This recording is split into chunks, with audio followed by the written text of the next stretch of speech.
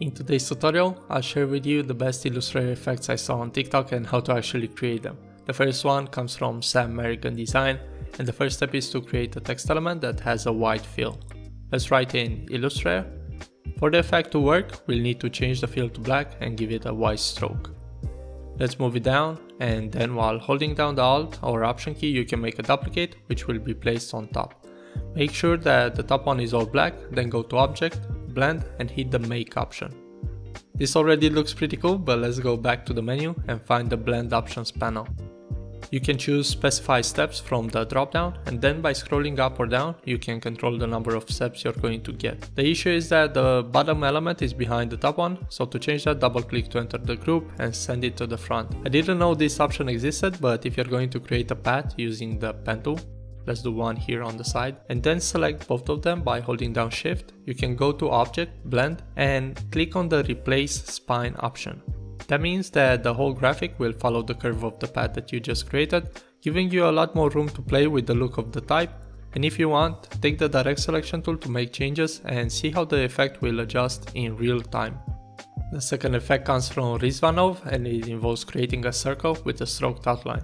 Make sure to open up the panel on the side and use these settings.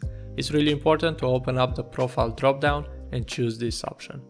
With it selected, go to Effect, and then under Distort and Transform, choose the Transform option. Here you have a lot of options, so start playing with the scale values to understand how you can actually affect it. Let's have 80% for these first two, and then scroll inside the copies value. That will create this cool effect, and if you want to go one step further, rotate the angle dial to get more interesting looks. You can also offset the whole composition horizontally or vertically by dragging these values around, and if you want to do something more extreme, I recommend sliding the horizontal scale to a maximum, giving you a unique effect that you have full control over. The third effect comes from Raise Proper, and once you convert the type element to outlines, find the Warp tool inside the side toolbar, and that way you can create some pretty interesting looks to your graphics.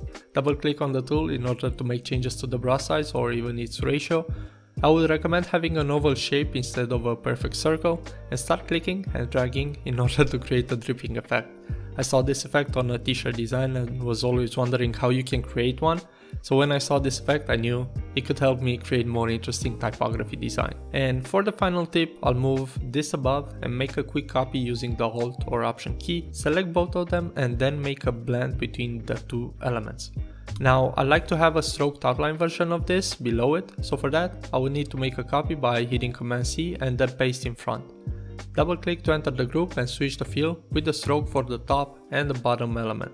Double click to get out of it, and now you can move to the top element which has the stroke applied and move it up or down until you're happy with the 3D look. If you like, you can always make copies and place them in between, or just use the blend option to have a 3D effect. Don't forget to like this video if these tips were useful and subscribe for more. See you in the next video. Take care everybody, bye!